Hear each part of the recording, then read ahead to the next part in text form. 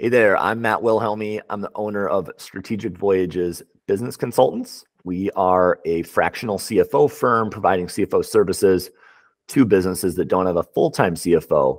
And today I'm joined with Mark Repkin, who is the principal of Mark Repkin and Associates, sales advisory firm concentrating on helping sales leaders close the gap between high performers and low performers. Hey, Mark, thanks for joining me again. Yep, no, it's been fun.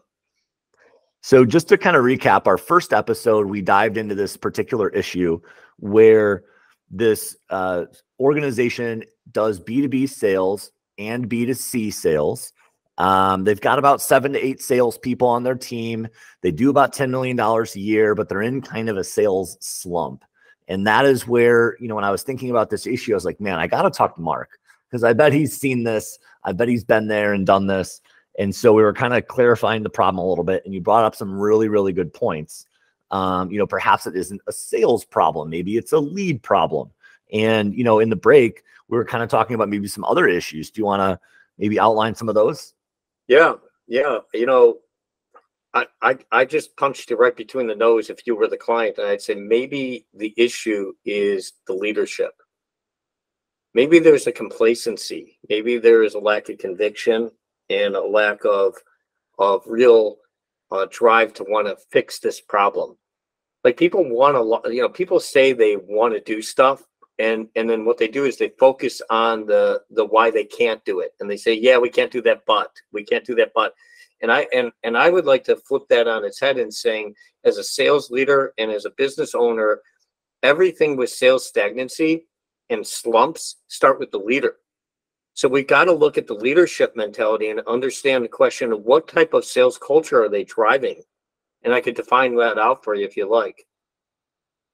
Yeah, I think that's an interesting topic. I think about the sales team as being a leader or leader-driven process as well. And I do have to kind of maybe wonder when I'm talking to these folks, where is the leadership?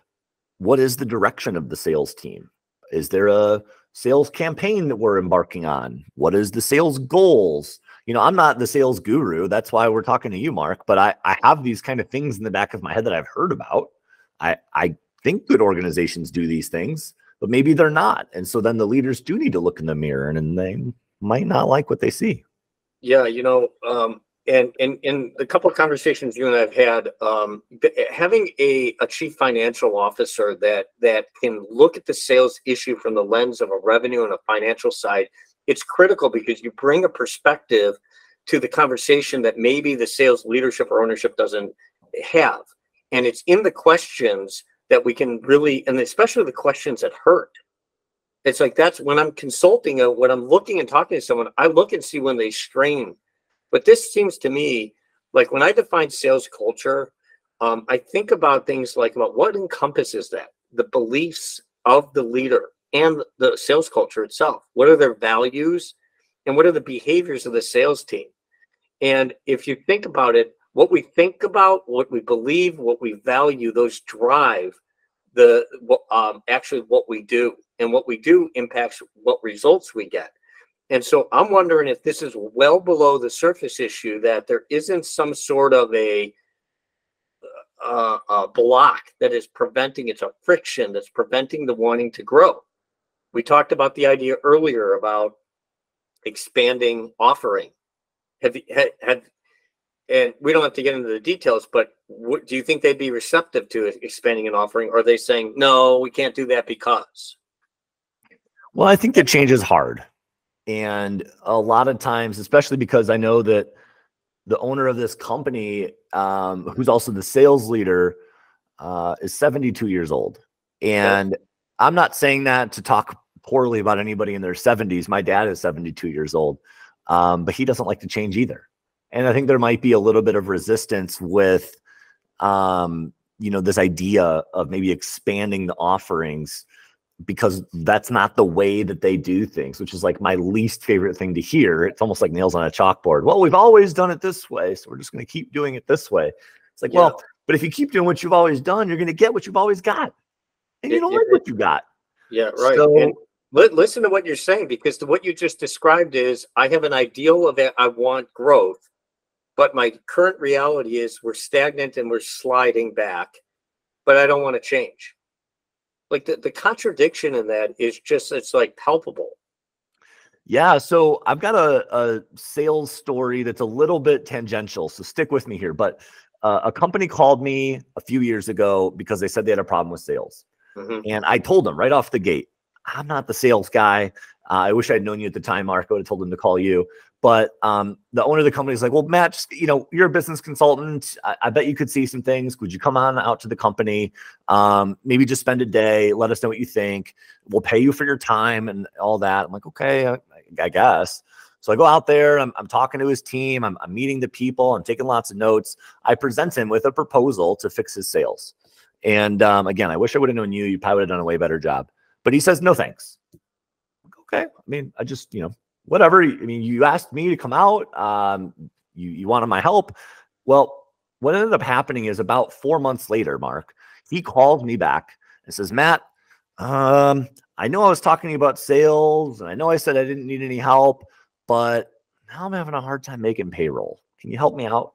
It's like, well, your problem wasn't sales if in 4 months you can't make payroll. You have a lot of other issues going on there.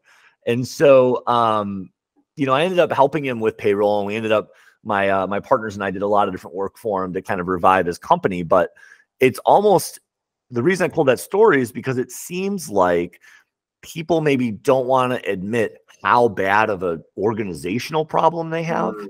And they just want to say, I've heard sales fixes it. Everybody will be happy when revenue's up. Yeah. Everything's going to work out well when we're making tons of money. And I think, and I bet you could probably relate, that doesn't always fix the problem. Yeah. The reason that story hits home is that when I'm working with sales leaders, and that sales leader could be the business owner who, like in this case, where they also are the person running sales, or it could be actually a professional VP of sales or sales manager. The number one thing that we have to get to is a ability to hit a objective reality. Objective reality is binary. It's up, it's down, it's black, it's white, it's good, it's bad. But in order to get there, you have to be able to be vulnerable. It's a word that's not often used in business, but vulnerability is so important both in sales, but especially leadership, because you spend all this time trying to project to the world how powerful and how professional you are, but it's through the vulnerability that will lead to the growth. So I bet you in this issue, that example you just shared, when they called you the first time, it wasn't that your ideas were probably bad, or may have even been what they were thinking themselves, but they weren't willing to be vulnerable and say to you, Matt, I really have an issue. And they waited 4 months until the point that it was a point of no return, or certainly was going to take a lot more. Imagine what would have happened in that same situation if they would have said to you, Matt, listen, the door is closed, and I want to just tell you, like from the heart, this is where I suck. The power of saying, I suck here. We're not good at this. We're extraordinary at this. I'm awesome at this, but I suck here. I mean, sorry for the language, but it's that kind of raw. And if you can get to that point, you can actually make magic happen. But if you can't get there, it's going to be built on a foundation of facade. It's just fluff. Reaction. Yeah, I mean, that's an interesting, way of maybe being vulnerable. And I have maybe developed that skill set, because I do think it's a skill set to almost get people to open up to you. I'm curious, Mark, as you've, kind of thinking back over some of the clients that you've helped or maybe tried to help, and they haven't taken your advice, or maybe they didn't hire you, or they didn't do it all the way. I mean, what are some of those cautionary tales? Like, did those businesses end up working out? Did they just figure it out on their own? I mean, how does that even, can you figure this out on your own? Yeah. The cautionary tales are when we talk about the problems that we're having, it's usually in the complaint. you know, our teams are not collaborating and can be more effective. And well, what's the impact of that? Well, we're missing, you know, we're missing the opportunity for people to learn from each other. Our sales reps aren't motivated. Well, that's an interesting one. That's a big mistake because you can't motivate anybody. Motivation comes intrinsically. What you can do is you can reinforce. And so it sounds like that in that case that they have a misunderstanding of what levers to push on, and they try tactical things. I just had a conversation. A sales leader called me up, and he says, we want to give them CRM compliance. We have to get them to fill this stuff out in the CRM, and they don't want to do it. So I'm going to offer them a $5 Starbucks gift card for every time that they do this. They meet the goal. I'm like, $5 gift card. Well, that's trying to push motivation on them, but they never ask the question of what does the performer want? And is that really what the issue is? Because in the absence of intrinsic motivation, you have to always yield with extrinsic motivation, which means money and prizes and rewards. And the problem with those things are, and I think that they're perfect in the right positioning, but if you're using it to solve the root issue, you run into entitlement issues, escalation issues, and you also run into the problem of, I don't really care about Starbucks. I hate Starbucks. I don't want to do that. And guess what happens? I'll only do it when I get the Starbucks gift card, as opposed to the issue of trying to get to the problem, which is, have we really tapped into this individual performer's motivation intrinsically on what their goals are and what they're trying to accomplish in their life and why they're working here, and how through that understanding, we can help them connect the needs of the company. And by providing for the needs of the company, we meet their own goals and we get them to a point of a why. This is why we need you to do these things. And so when we try to dangle stuff out there, Matt, and I'm giving you an example through motivation because it seems so obvious, but when we dangle things out there like those carrots, but we haven't really addressed the issue, we're just putting ourselves into a rocking chair of oscillating back and forth. Oh, we're doing great. Oh, it sucks. Oh, we're doing great. Oh, it sucks. Whereas if we address the issues, the real issues, we can actually put it on wheels and we can move things forward. That's I don't know great, if that's Mark. Metaphorical, but it's where my head went. No, I'm taking lots of notes. I feel like I'm drinking from a fire hose. So you said that you need to be objective with reality, and perhaps there's no vulnerability in the leadership. And then you used a term which I have often used, which is we have to get to the why. We have to understand why the salespeople aren't doing what we asked them to do, or the bottom, the root cause of some of these issues, not the surface level stuff. That's really great. That's rich. Yeah.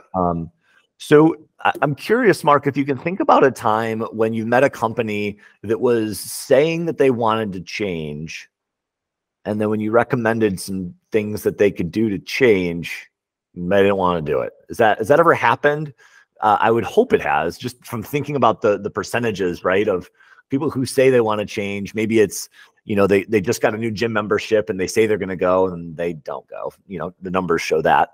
Or people say they want to get their finances fixed and they go and meet with a financial advisor and then they don't save any money. I mean, there's these stories of people who say they want to change and then they don't. Yeah. Yeah. I'm going to just go with the first one that came to mind. I don't know if this is the best example, but she, president of a company, revenue probably 6 to 7 million. Okay. The growth goal was to get to like 15, 20 over a course of 3 to 5 years. They wanted to move out of their current offices into more of a downtown location. They wanted a lofty type thing. She was very motivated to have young people working for her. She had the vision of the loft and the young, energized sales team. And she brought me in and we worked together for a year. And in that year, I was constantly met with resistance for change. And the biggest thing that she didn't want to change was her influence on sales. She brought in people that actually were professionals and knew what they were doing, but they were afraid to act because she was in a point of authority. And So I had to have that deep conversation with her and saying, again, the problem is not them, even though she was pointing at them. The problem is you. And it's not the fact that she wasn't brilliant. She is brilliant. She's amazing. I mean, she can outsell most anybody. But the thing that I don't even want to use her name, but the thing that she lacked was a self-awareness about her control and authority that she had over people. And everybody was afraid to move because they didn't know, because here's what would happen. If they made a decision, even if it was the right decision, she would question it with the word why. Why did you do that? It was accusatory, as opposed to just asking the question of, what was the basis of your choice there? Help me understand why you made that choice. And so we worked with her on relanguaging her authority to a superpower, which said, get rid of the word why, change it with the word what. What was your thinking? Walk me through your steps. How did you come to that? And at some point, she could then get to this point and saying, in her mind, that was really smart, or that was not so smart. And if it was smart, then I gave her an assignment of, let's reinforce them. Let's tell them how really smart that was and how she's appreciative that they took the initiative. And then if it wasn't so smart, rather than telling them that, saying, ask them saying, have you considered this or this or this? And then so instead of giving the answers, ask the questions to elicit the answers. And as a result, guess what happened? Things changed through the word why to what. That's the first example that came to mind about someone that resisted change, but eventually adapted it and then saw the results of their effort. Yeah, I mean, Mark, that's great. That's a really interesting story, because I think a lot of us, maybe as first-time leaders, do lack that self-awareness that you talked about. And it reminds me of a lot of different, experts will tell you that just because someone is a great salesperson and they're charismatic and they're engaging and they're likable and funny and all these different things, that doesn't make them a good leader. That doesn't make them a great leader of people and a people developer. And that's not to say that you can't take any salespeople and make them a leader. Of course you can, but not often, and not without intentionality of improving. It's a very different skill set going from a salesperson or professional to sales leader. Well, so that's an interesting caveat there you brought up. So thank you for that story. We're going to shift gears here in our next segment. We're going to get back to our original case study. We're going to talk about some solutions and strategies for this company we've been talking about. Again, I'm here with Mark Repkin, principal of Mark Repkin and Associates. And I'm really looking forward to hearing about your solution and perhaps some strategies for this case study that we're talking about. Stay tuned.